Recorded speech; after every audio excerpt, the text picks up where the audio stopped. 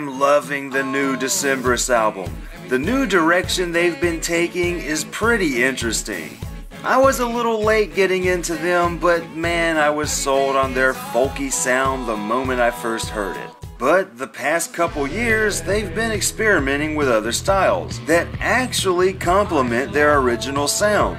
I will say that I do miss the more backwoods stuff of the past, but the new stuff isn't bad at all. Hell, they even addressed this on their last album with the singer addresses his audience.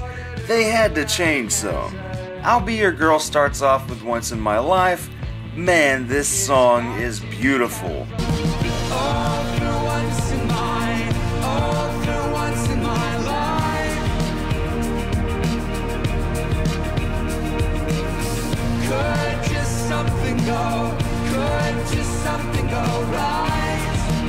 Cutting Stone is almost a new genre in itself. Cutting stone, oh fear me none, whether wild or whether one, though I travel far. Is dance folk a thing? This album blends several different styles, so I am constantly finding something new to like about it with each listen.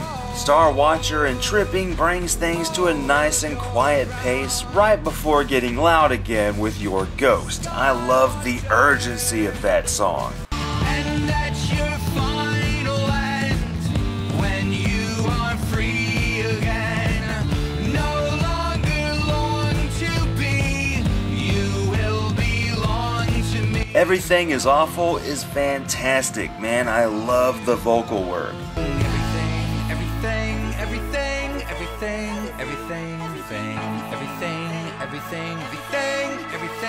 Everything is all.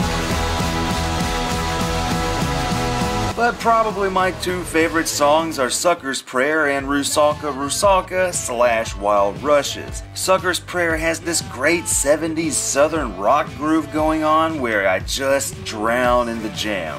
I wanna throw my body in the river and drown. I wanna love somebody, but I don't know how. And if you know me, I just love how deep in the woods and through the mountains Rusalka gets, especially the Wild Rushes movement. Come down, little darling, come closer to me. The water is warm, it is salty and free. I long for your touch. Now, would I love another straight folk record from these guys? Definitely, but they're so good with all these other styles that I still can't get enough. I'll Be Your Girl gets 10 epic songs about drowning in a river out of 10.